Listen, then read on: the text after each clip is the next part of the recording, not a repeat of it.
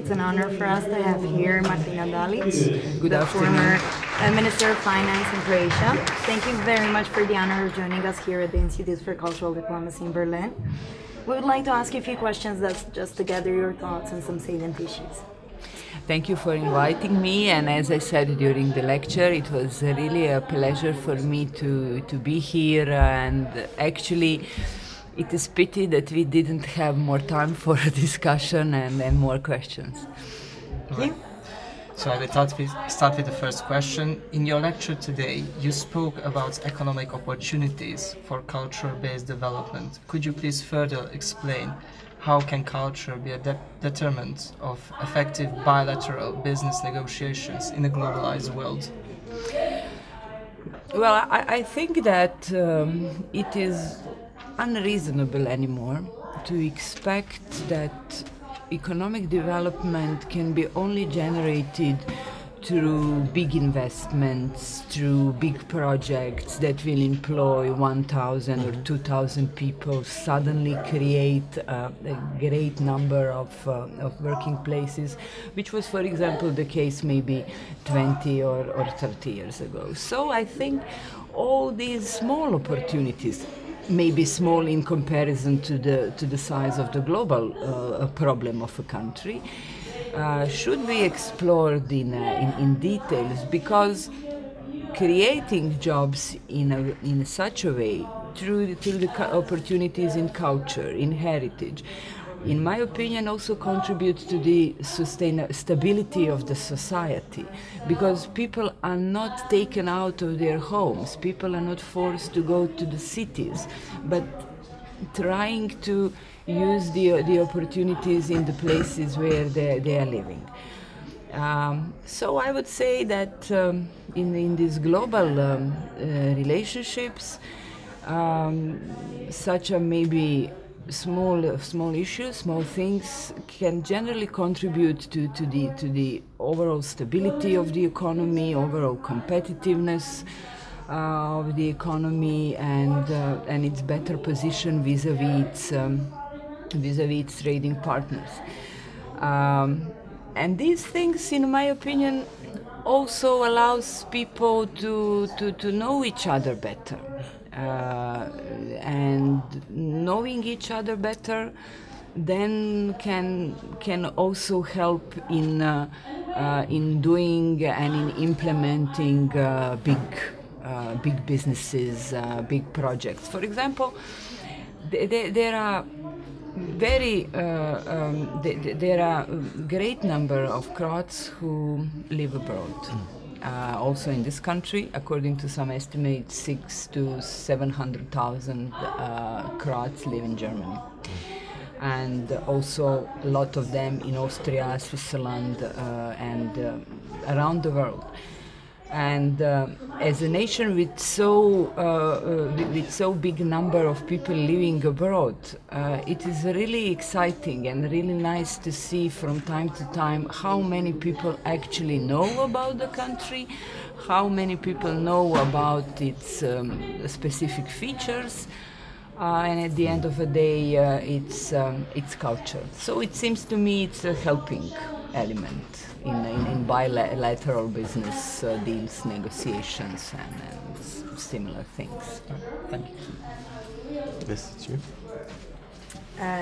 Do you think that the role of culture is increasing or regressing with the framework of international business negotiations? Well, I think maybe the importance of specific individual cultural habits, I think is decreasing.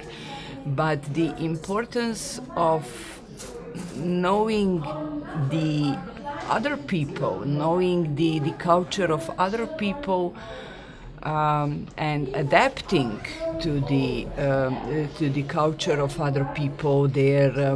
One of the speakers today was talking about the gestures and the importance of gestures in the communication. Knowing about the culture of other people, I think is growing element, and it will increase in importance. Well, quite simple. For example, we are Southerners, so Croats, Italians, Spanish people, we do have our intrinsic habits, way of communication, which is maybe not so present among Nordic nations.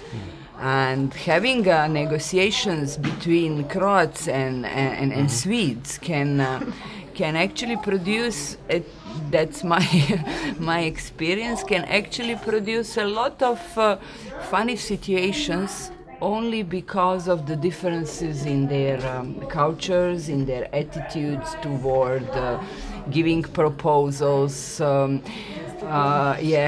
gestures, comprehensiveness of the explanations, the way how they come on the top of the issue. The northern people, they are much more straightforward. The southerners, for example, are much more explicable and like to talk more, and one needs to take that into the account. Just a little clarification. You said like the individual habit, cultural habit are decreasing. Can you like tell us in your opinion why they are decreasing? What are the forces that push them to decrease? Well, I think that maybe I wasn't quite precise and quite clear. I mean, with the globalization and with the unavoidable need to work and meet other people and other nations, one need actually to learn how to adapt hers or his individual cultural habits, and how to accept the habits and the attitudes of the others. This is what I had in mind. One can and is free to preserve his or her own national attitudes, habits, the way of communication, but also one needs to know how to adapt it and how to just simply fit into this globalized world. That's the reason why I said that I think the importance of individual habits will decrease, because the scope of our businesses, the scope of our negotiations are wider and wider. We are not anymore closed inside our nations, inside our borders. You already partly answered the question, but how can cultural diplomacy be used as an efficient tool for mutually beneficial international business negotiation? Yeah, you are right. I think it's extremely important, because it contributes to the reduction of the barriers barriers between people, and in that respect facilitate the opportunities for the business and the way how the business is done. And it seems to me this is going to be a long-standing importance. Yeah, actually, you just partly answered the question that I was going to ask. So I'm going to conclude with one question, which is like, in your opinion, which natural and cultural resources have the greatest potential in terms of economic development, and how can we make sure that those resources are not damaged in the process of exploitation? Well, I think creativity and open mind are somehow preconditions for effective use of these resources. One also doesn't need to be shy. It seems to me that very important part of the ability to use the natural and cultural heritage as economic tool is to be proud on his or her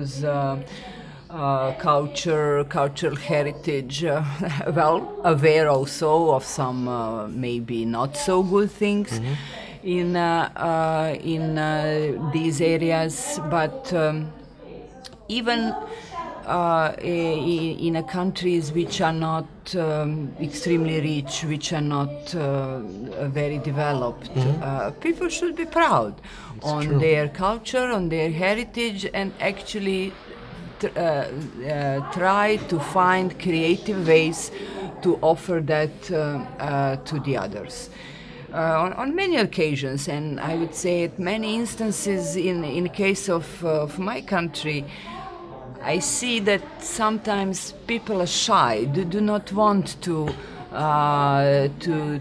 share and to exploit some opportunities because they think and they believe that our way of living or habits are too simplistic, too modest, and they're asking themselves who would be interested in But do you think such politicians things. would do that? Politicians would be shy because probably you're talking about individual, like normal people. I'm But talking about the politicians, normal because we're people. talking here about international economic and business negotiations. So usually these are politicians who take care after that, right? Well, I was talking from the standpoint of Normal people, ordinary, yeah. normal people. When we talk about politicians, look, I think their task is to provide and open a space for the normal people to exercise their talents, their opportunities, their business ideas.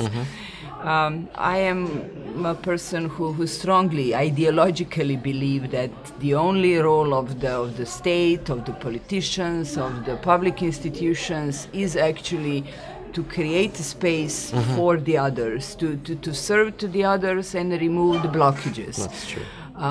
Which maybe block the activities of businesses, the ideas of ordinary people. Because a lot of these small opportunities I have been talking today and we are discussing now are actually blocked because people are faced with the barriers in the bureaucracy, people are faced with the barriers in the complex legislation. Very often people are discouraged because the procedures are complicated. Far away from that I would advocate that these things shouldn't exist. Of course they should exist, and the bureaucracy and the rules and the procedures and the laws, but the task of the politicians and those who are in a public area is to actually adjust and fit these things to be suitable and motivating for the entrepreneurs, for people with the ideas, for people who are actually every day fighting for their life. Martina Dalic, it was indeed a pleasure and an honor having you here with us today. Thank you very much for your insightful inputs and answering our questions. Thank you very much. Thanks a lot. Thank you. Hola. Thank you.